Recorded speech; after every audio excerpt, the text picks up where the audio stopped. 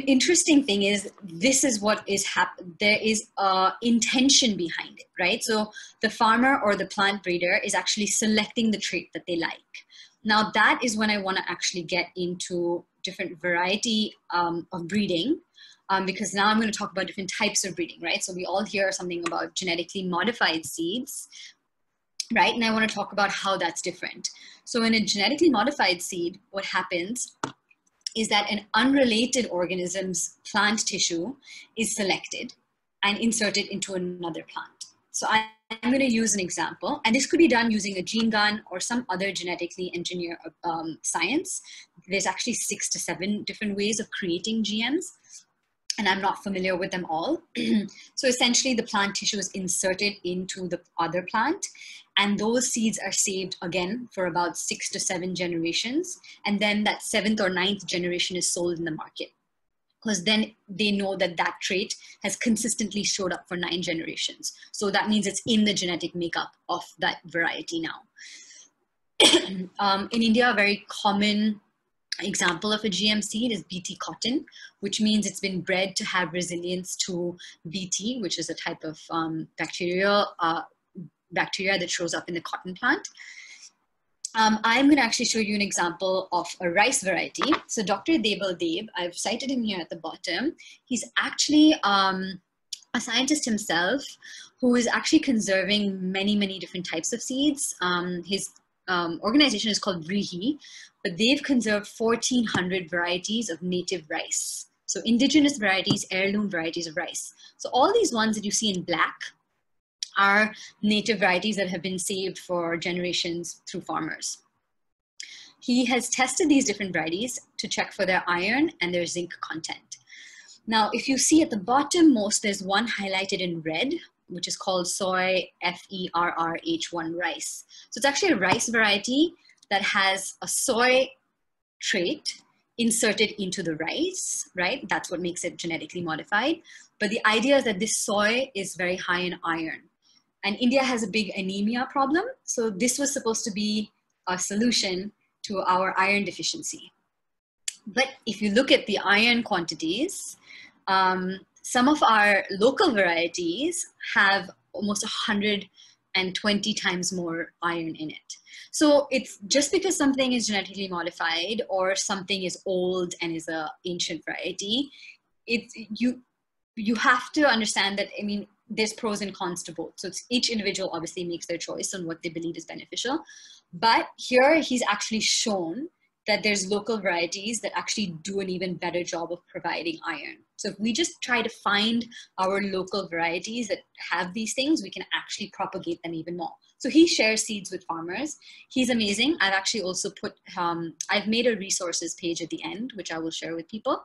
You can listen to his talk. I've actually put a link to it. So all of that I will share with you later. Now, conventional plant breeding is, again, breeding that is done by scientists and researchers. It's usually done in a lab, and there's no input from farmers, right? So it's done independently. They set the objectives, they choose the traits, they choose how, they're the ones who do the planting in these research fields. Whereas participatory plant breeding is where farmers are part of the entire process. They actually help choose the objectives of the study or of the variety that they're going to try to be producing over generations. They'll say, hey, we need these kind of traits. I need a drought-resistant rice variety because our monsoon has been changing so much. So let's try to develop a type of rice that is resistant to, to lack of water. So they get to choose these things and traits that they're looking for, and then they get to plant it in their own fields and see the results and then give feedback to the researchers. So it's a very collaborative process.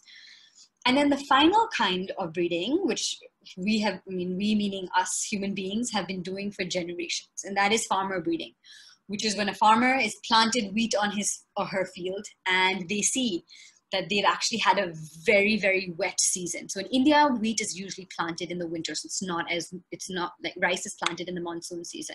So wheat can actually get very dry. So if they see that actually this wheat has grown a little taller than the rest of my field. And I like that it's taller because when I harvest the grain, I can sell it. But then that remaining hay, I can feed to my cattle. So I like that this wheat is very tall. Someone else would be like, oh, my back is hurting. I don't want to be cutting such tall stalks of wheat.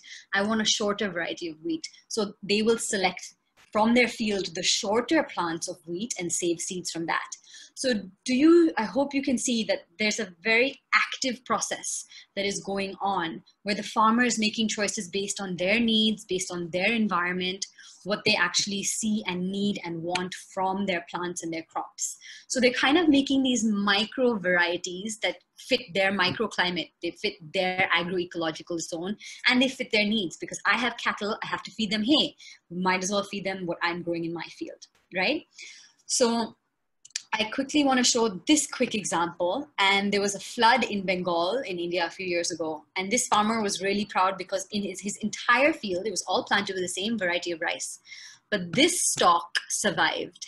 And so he saved the rice from this variety. And him and Dr. Debal Deb together produced a variety of rice that can survive severe flooding. So I mean, the water is up to his neck. And this is how tall this variety of rice is then.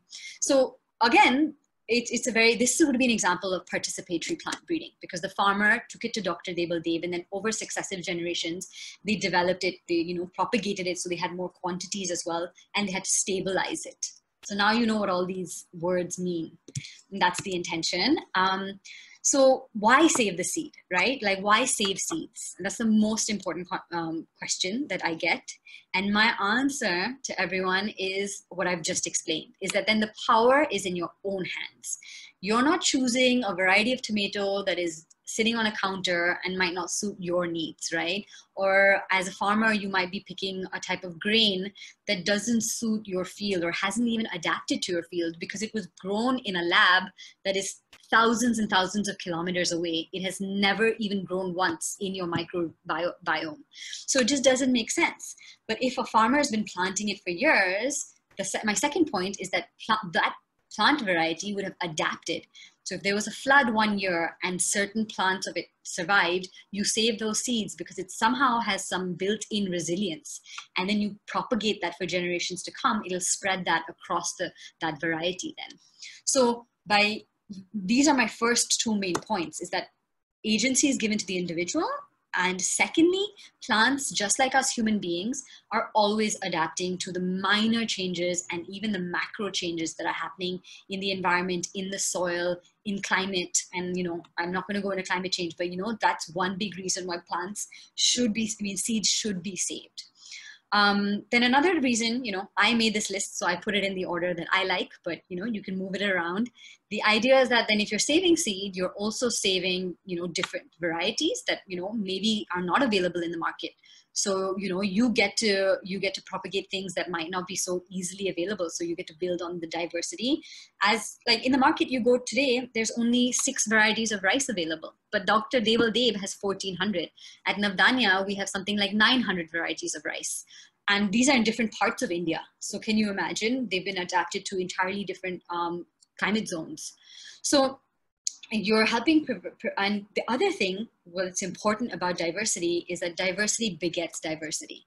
So if you have diversity in your plant kingdom, you have diversity in your insect kingdom. You also then have diversity, it carries on into your animal kingdom.